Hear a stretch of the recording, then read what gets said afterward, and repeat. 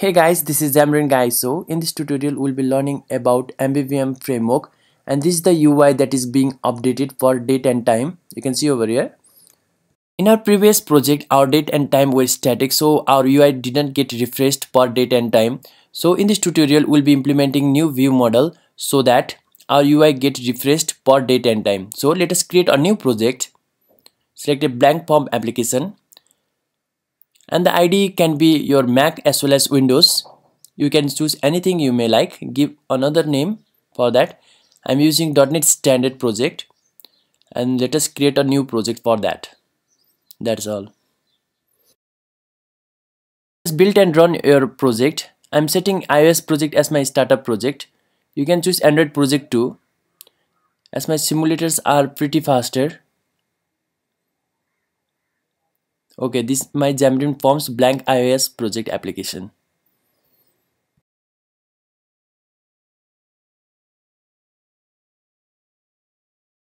Let us remove that predefined label from our given stack layout. Let us introduce another layout giving binding as date and time. This date and time will be called from our view model whose string format is 0:t. Here 0:t is our predefined date and time format which will be displayed. Now let us set that label as center, and then I'll give that font size for the given label as large.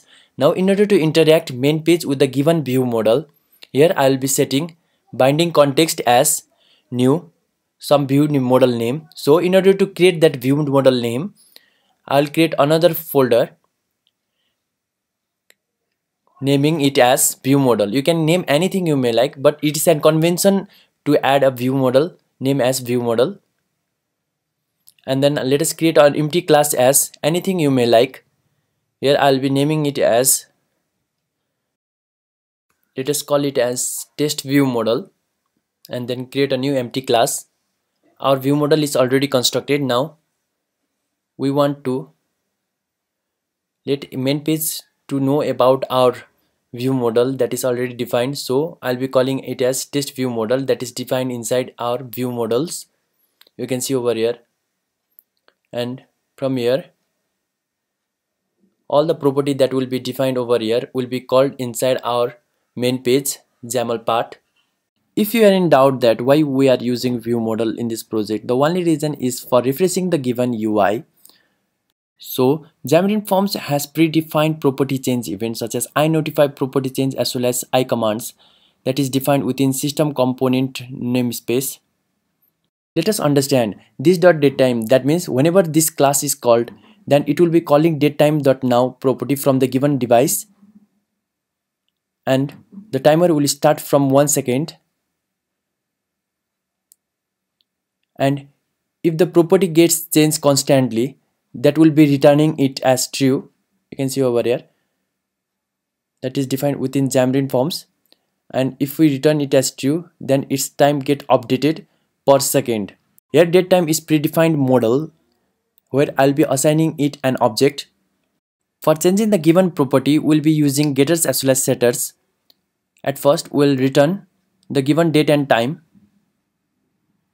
and then for setting it, let us assume that the given date and time is not is equals to value. Then date and time is equals to value. If property changed is not is equals to null, then property changed is equals to this new property change even arguments, that is our date and time is going to be changed over here. Now let us go to our main page XAML part, whether we have used binding date and time correctly or not. We'll set our stack layout to center. Let us set that to center. That's all. Now let us build and run our project. Cool, our project is up and running. Thank you guys, thanks for watching. In next tutorials we'll be learning more about MVVM before diving into advanced project. That's all. Thank you guys.